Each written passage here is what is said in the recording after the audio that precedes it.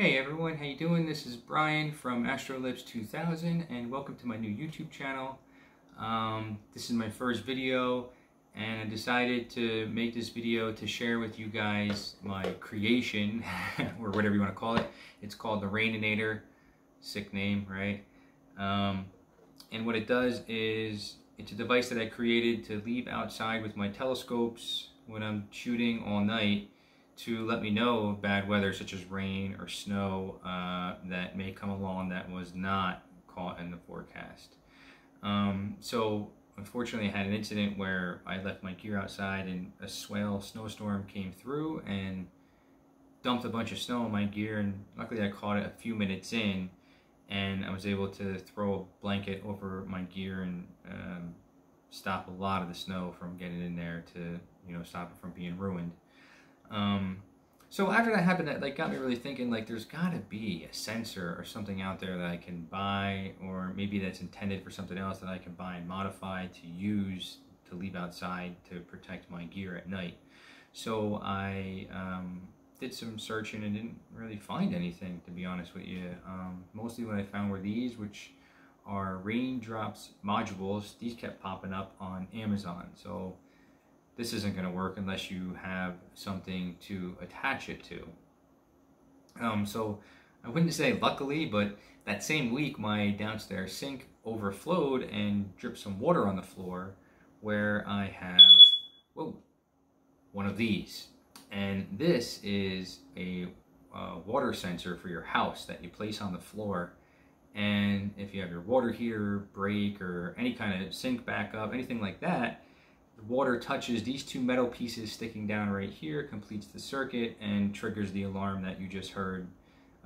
This is also connected to my Wi-Fi and will send an email to my phone to let me know that there's a leak or something going on at home. So when that happened in the same week, that got me thinking, this only has these two little metal pieces sticking down. I wonder if I could somehow take this panel, attach it to these two sensors, and if this touches water, trigger the alarm. And it worked. So after it worked, I built a few prototypes and cardboard boxes and stuff to make sure it worked before I finally came up with this idea. And this cost me probably about $50 in parts on Amazon, including the strap that I had to add. And it's fairly easy to make. You'll need a drill to drill some of these little holes in the top. But other than that, it's just a 6x6 electrical conduit box that I purchased from Amazon. Same thing with all these parts. So I'll put links down below so you guys can buy all these same parts if you want, or something close and get your own parts on Amazon. It does use a sensor much like this one that connects to your home Wi-Fi. 2.4 gigahertz network it uses. Most routers now are dual band. They're 2.4 gigahertz and 5 gigahertz. I'm not an IT guy or anything like that, but that's just the regular standard router that I have at home, and it does work with this. Like most security cameras and stuff are 2.4 gigahertz, so you won't have an issue with that. Also, where I set my scopes up, and this sensor is probably 60 to 70 feet away, maybe more, from where my Wi-Fi router is, and it connects with no issue. Being that this is, sometimes we don't shoot 2, 3, 4 weeks. I'm in New Jersey with the smoke and the rain and the bad weather, that every time I put this out, I always want to test it to make sure it works. And all I do is just touch the top of it, and your fingers have enough moisture in it to complete the circuit to trigger the alarm. So here's how it works. It's got these 6 little panels on the top. Oh, dust there, sorry. And all I have to do is either touch it, or water or snow touches these, and that will trigger the alarm like so.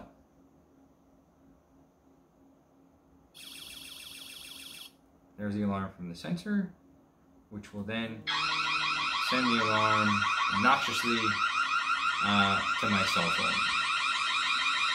Flood sensor water leakage alarm. Pretty cool.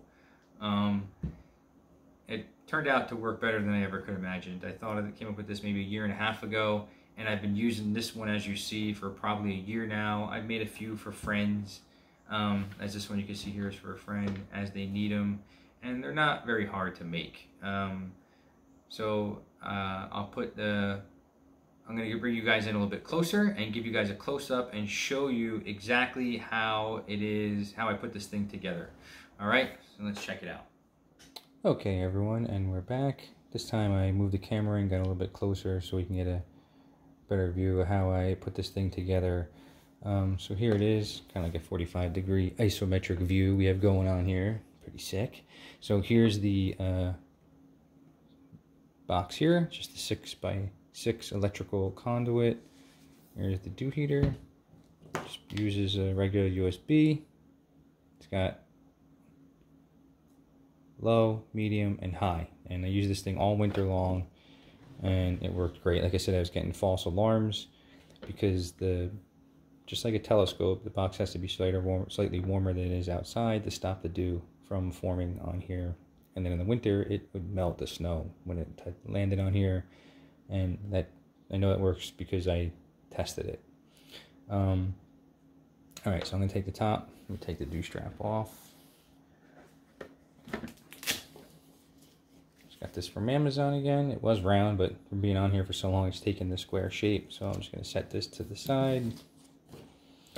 These are normally screwed down. This is a waterproof box to keep the humidity, dew, condensation, whatever from the inside, because the sensor is very sensitive, I found. So here's when I take the top off. Got a little piece of velcro because I normally just velcro the sensor to the bottom so it's not flopping around in here. So here's the bottom of the box. No modifications to this whatsoever other than that little piece of velcro I put in the corner. I'm just going to move this over to the side here as well. Okay, so here's the lid.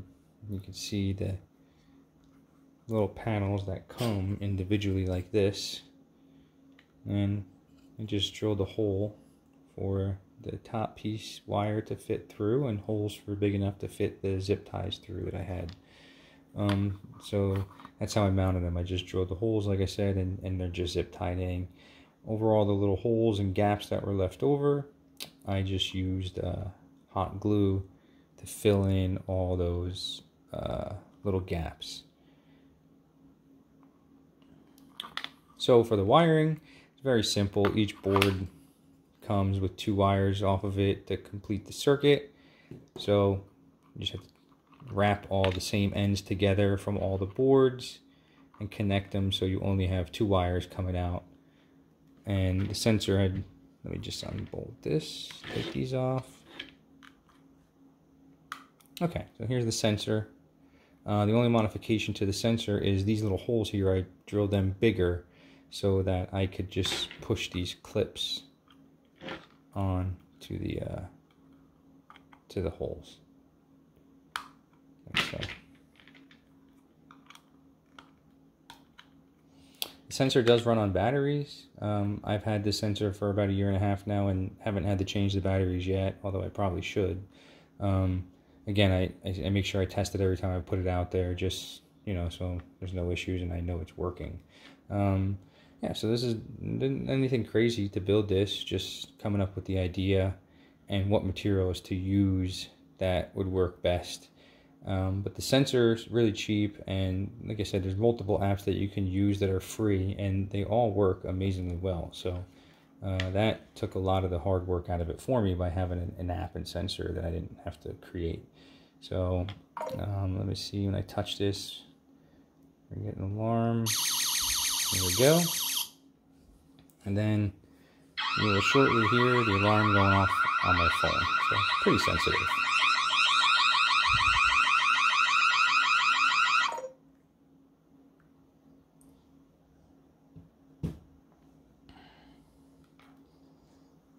Alright, so I'm going to put the top back on here.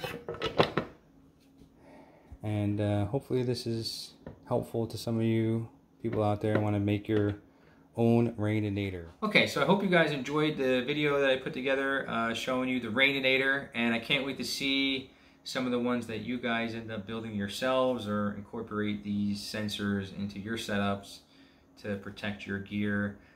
One other thing I should mention is that another level of protection is you could take out insurance on your gear, which I did that as well. I took out insurance through my supplemental policy through my homeowner's insurance. It costs me $14 a year, and it gives me $25,000 in what's called no ask coverage, which means that they don't ask if I make a claim. Apparently they just pay it. I haven't had to do it yet, but that includes wind protection, me dropping it, it being stolen, etc. If I lose it, they cover it, they told me. So that's definitely something worth looking into. If you guys haven't, I just strongly suggest you maybe checking that out. All right, so I'm gonna make some more videos and see how this goes. And thanks for checking out my channel and my first video. Appreciate it, guys. Thanks.